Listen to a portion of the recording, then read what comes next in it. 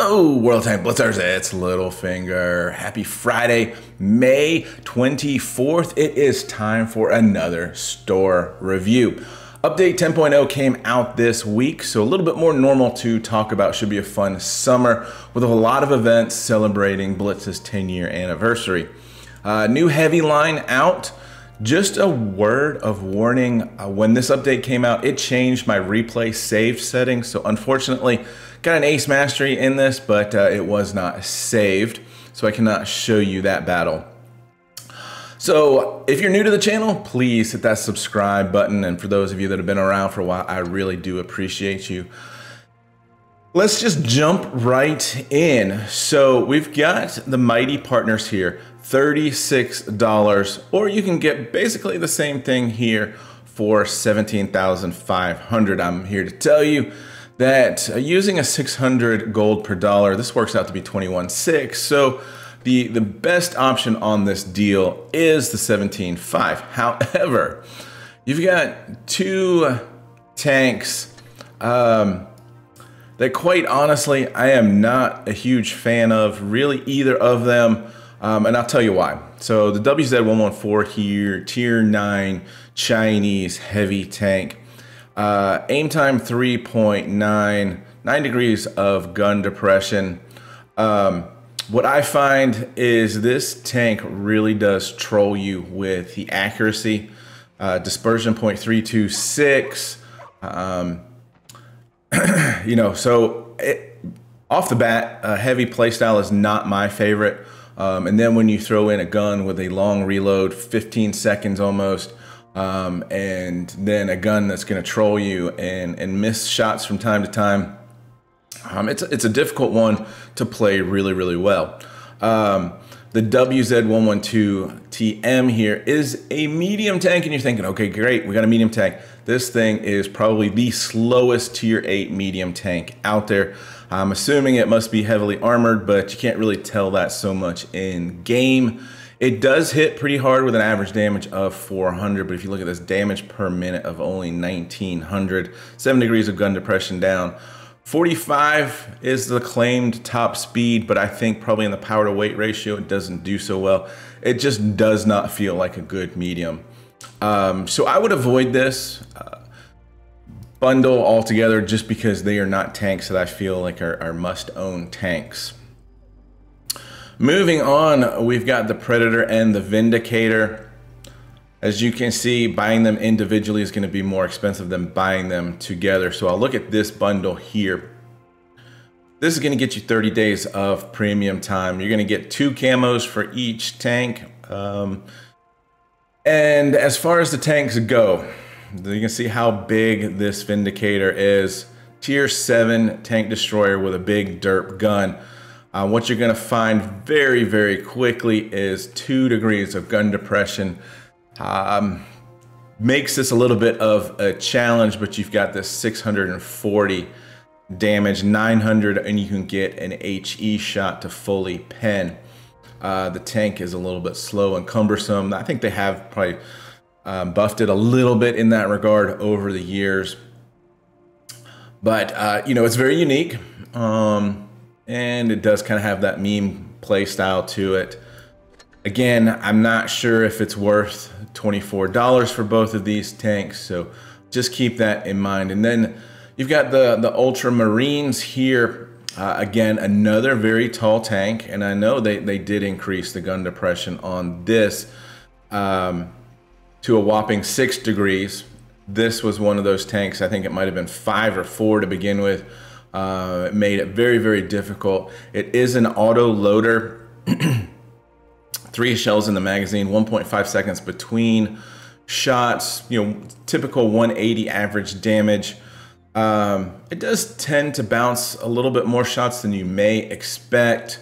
But again, 2 big tanks on the more difficult side to play, and I'd probably stay away from them. I'm going to talk about the T95E6 Draw. I typically don't get into talking about these draws. When all is said and done, you're probably going to be, I don't know for a tier 10, but For the tier 8s, you're typically looking at about 18,000 plus gold, which is obviously a very high amount. But just keep in mind here, guys, that the drop chance on this tank initially is 0.008%. If anyone gets this on the first draw, I've got to see a video of it because it's pretty unbelievable. And then if you look at items where you're more likely to get the credits here at 100,000, you got a 49% chance of getting that on the first draw. There's 3 of these. So that percentage is going to stay very high. And obviously, as you knock some of these off the draw, the drop chance does increase, but very, very slowly. So more times than not, you're going to get down to this, and it's going to be the last or the next to last, and the gold increases significantly as you go along. So just be aware. I mean, the T95E6 is a great tank. Probably put it close to a must-own tank at tier 10, but the draw is not the way to get it. All right, so Rampant Raiders here. 8,500. I believe these are for sale individually below for 5,000 gold each. Probably the most attractive tank in this bundle is the AMX 1357. The reason why it is because you've got 6 shells in the magazine and a fairly fast 1 second between each of those shells. You are only doing 90 damage, but that puts you at a damage per minute of 2,300. Caveat there, pen on this is not great. You really have to use your mobility, concealment, and get to positions, where you're on the side. I've watched a couple battles lately of a guy, just trying to face a tier 8 heavy tank and just shooting 6 shots and not penning a single one.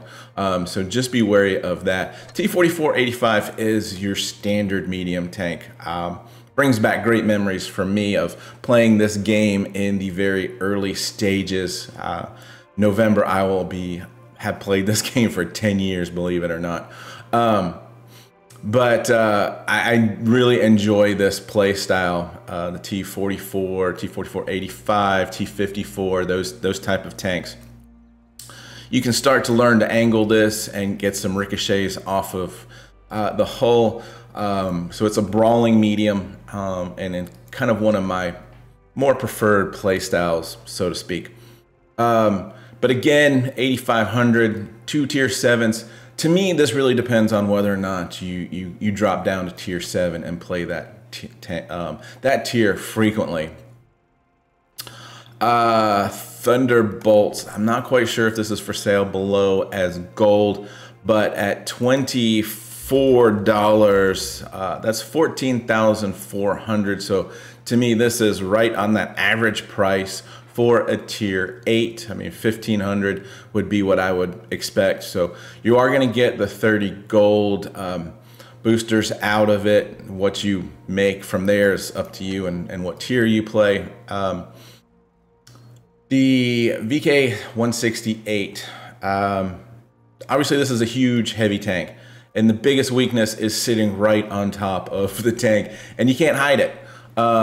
So this is, again, one of those heavy tanks that is difficult to play really, really well. You've almost got to be face hugging somebody, and so they're seeing you from this vantage point and they can't see that. But if they back up faster than you, they can hit this lower plate. So, some weaknesses on this tank indeed: big, slow. Let's just take a look. 460 average damage with 8 degrees of gun depression and a massive top speed of 20 kilometers per hour. So this is not my playstyle. I do not like these slow, heavy tanks.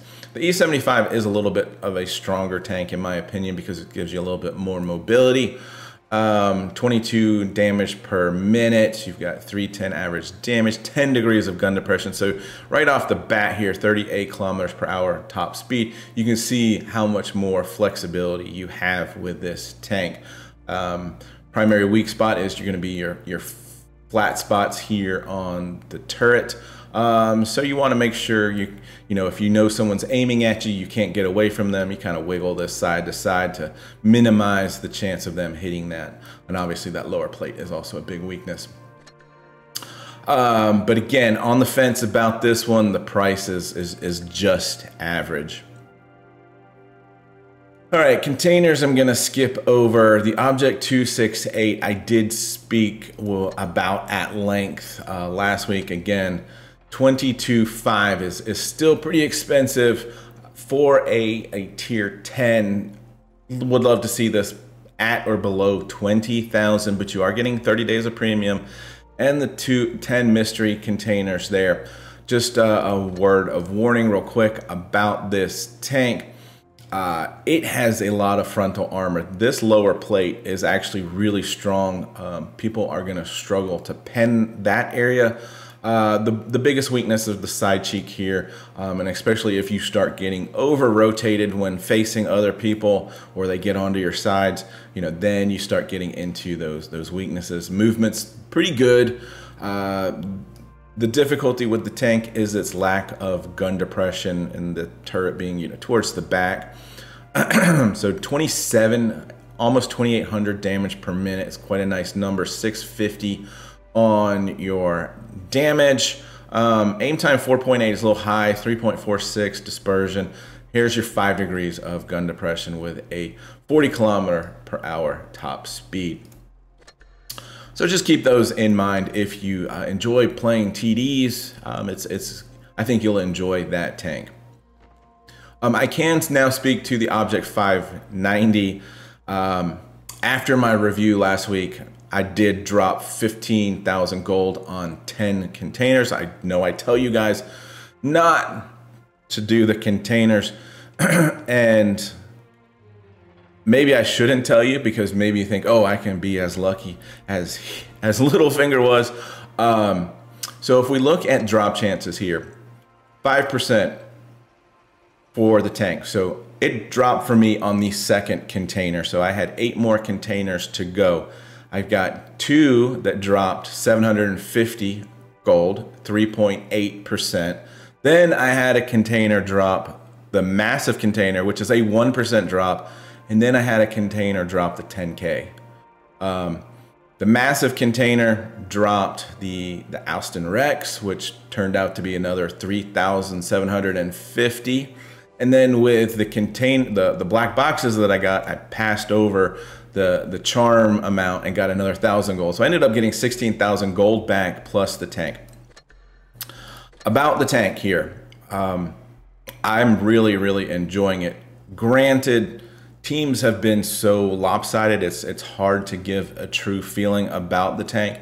But what I've noticed, especially in brawling, and I talked about this about the T54, the T44 tanks, kind of my favorite go-to play style, is you can 1v1, get up in their face, and they have an extremely difficult time penning this rounded turret armor and the sloped armor on the front. So it is a fun tank to brawl 1v1 against somebody. The accuracy is surprisingly good on this tank. 2,200 damage per minute, 280 average damage per shot, and 8 degrees of gun depression plays well. You know, don't often see high gun depressions on the Soviet tanks. So this one has a little bit of everything for me. 52 km/h. I feel like it takes a little bit of time to get up to top speed. Once you're at top speed, the tank really gets around. So I've enjoyed playing this. Was hoping to put out a video on it, but with the update, I lost all my replays. So I'll have to replay some games and get that out there. And then I'll touch on it since we're here. I know I touched on it quite a lot. The lucky containers are guaranteed to pull a tank. So for $10, you are guaranteed a tier 5 tank. It's a little bit high if you think that's 6,000 gold. However, if you're like me and you open this and you have the majority of these tanks, and there's a high probability you're going to draw one of these tanks you already have, you will get a tier 6 lucky container. Open that, and then you know, if you have a lot of these, so forth, it continues all the way up to tier 9 and 10. I did do a video on this so you can see what's in those tier 9 and tier 10s.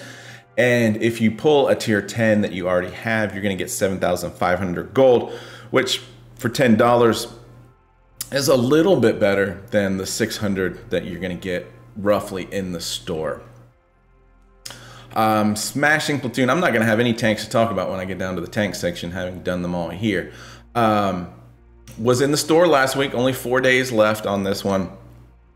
The M4 Yo here is a little bit on the unique side. It's got the emergency track, so if you get shot in the track, you can still reverse just at a little bit of a slower speed. But it is a 4-shell autoloader. But what's different is you don't get any burst damage out of this tank. So it's 7 seconds between shells, as opposed to what you might see 1 to 2.5 seconds. So it does have that little bit longer of a reload between shells, and then it's only 14 seconds here for the entire magazine to reload. So it feels a little bit different from a tank that, you know, you can blast through those shells and then you've got a long reload, or what feels like a long reload. So that makes it a little bit different. 8 degrees of gun depression, 40 kilometers per hour is top speed. I can't really talk much in favor of the armor on this. There seems to be enough weak spots here. People can pen it fairly easily. But Chimera falls into that category of tank that I think is a must own. It's got those medium characteristics of the mobility. It's 1881 damage per minute. 440 is your average damage, which means you don't have to be on target as frequently as a tank that's doing 240, 260, somewhere in there, because you can use that longer reload to stay hidden. But you don't suffer too much in a damage per minute 1v1 battle. 10 degrees of gun depression and 50 kilometers per hour is top speed. Makes this quite an effective tank, which does tend to also ricochet a few shots off of this highly sloped armor as well for a medium tank. And I believe that those are both for sale individually a little bit further down. AMX 30 prototype, tier 9. And this is quite a lot here, so this is going to be over 14,000 for this tank, which you know, for a tier 9 is high. Yeah, you're going to get the 30 gold boosters and some crates to open, but the tank itself plays really nice. You've got that French gun. It's good accuracy, good mobility. Play this thing hull down with its 10 degrees of gun depression, 310 average damage, 2600 damage per minute. So you can see that's a nice damage per minute number on this tank, and the mobility, how it drives is really nice. But I think this is kind of expensive for what you're getting. STV for 7,500. The price has finally come down to a reasonable price on this tank, but I do want to warn everybody the difficulty in playing this tank. Rear mounted turret makes playing in hills difficult when you combine it with that 5 degrees of gun depression. It does hit really hard at 400 average damage per shot, but you're looking at that 1744 damage per minute, which is lower than the Chimera. So when you throw in the fact that this thing is just kind of really difficult to play in the hills where most of the battles are played, but as you can see from this profile, you can work the armor profile very, very well once you get used to it. So just keep that in mind as well. But a difficult tank to play, probably only for serious collectors. All right, so now we're getting into kind of the new section here, where they've got some guaranteed containers that we just talked about before, and you can buy them with whatever these things are here. Yeah, it doesn't even tell me what they are there.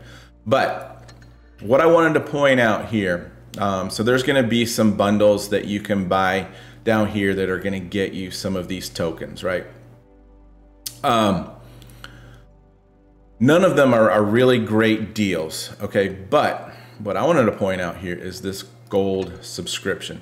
Typically in the past, gold subscriptions you have worked out to be about 1,000 gold per dollar.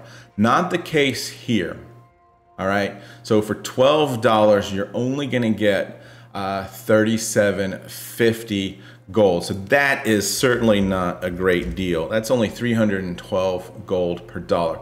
Yes, you're gonna get the containers as well. But if you can come into the game every day and basically you have to claim this, you are gonna get 30 of these tokens, right? So then, now it's gone that I clicked on it, but it'll come back. 30 tokens here is gonna guarantee you a tier 6 tank. So throw that into the mix that you're guaranteed a tier 6 tank. Now, I showed you all of those containers 6 through 8, and I have probably 98% of those tanks. So that, and I have all of the tier 9 and tier 10s. So for me, I'm gonna get another 7,500 gold on top of that from purchasing this certificate with those tokens. So for me, that's going to be over 1,000, roughly at 1,000 gold per dollar. So I will do that after this and make sure I can log in for the next 5 days to claim those. All right, moving on. Let's see what else we can talk about that is worthwhile. I skip over these resources. They're just not great deals. If you want to buy gold, do it in the gold section down here. All right, so we've talked about all of these tanks. If there's any that we missed, yep. So the T4485 and the AMX 1357 are both 5,000 gold each. You may be kind of intrigued here on the AMX 1357, and I wouldn't blame you for buying that. It is certainly a unique tank. Chimera 8,500. All right, so that was a little bit more than I was expecting, especially for the Yo. Not worth on the Yo. Chimera, you know, I can't fault anyone for buying the tank for 8,500. It has been in events and other areas where it has been cheaper than that, but you may have missed out on it at that time. So guys, that's going to wrap up the store review. And so just make sure when you're buying the gold, you're getting 2x gold, so 3,500 for $53 here. That's kind of my only reward. Yeah, I guess while we're here, some of you may be getting close to getting enough of these coupons here for playing in platoons with your clan mates and getting them at the end of each week.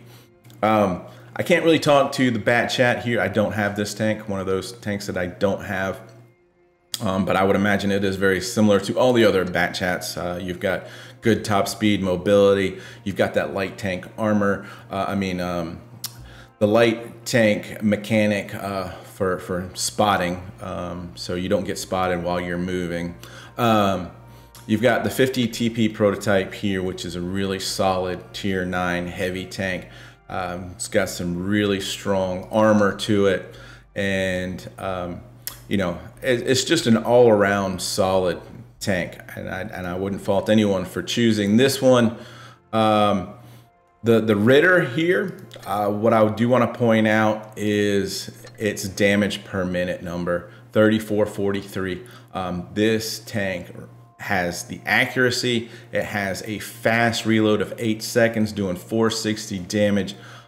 This is a fun tank. I know a lot of you might not enjoy, playing tank destroyers with no armor, but when you throw in that damage per minute number, that is a solid tank, and I would say for me that would be my first choice out of these, then followed by the 50 TP, probably the bat chat, and then the AMX if I had them. But I haven't been playing too much in platoons, so I don't have those. So that's it, guys. Again, if you aren't already, please hit that subscribe button, like and share, all that fun stuff. We're trying to come back from a 5-month hiatus and get the site going again. So have fun out there, enjoy the long Memorial Day weekend, and of course have fun, get educated, not fingered. Littlefinger out.